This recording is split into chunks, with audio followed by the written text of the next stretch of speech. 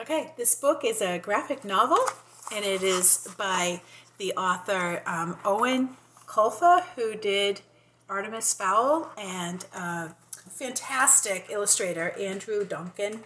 He's done so many graphic novels. It is about a very realistic story about two brothers who leave Ghana to get to not America, but to Europe, and they wind up in Italy.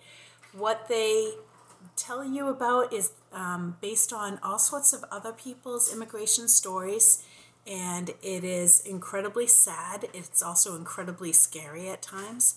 The younger brother, Ebo, is mostly telling the story, and it goes back and forth from time that's more current to how it was before on the beginning of the travels.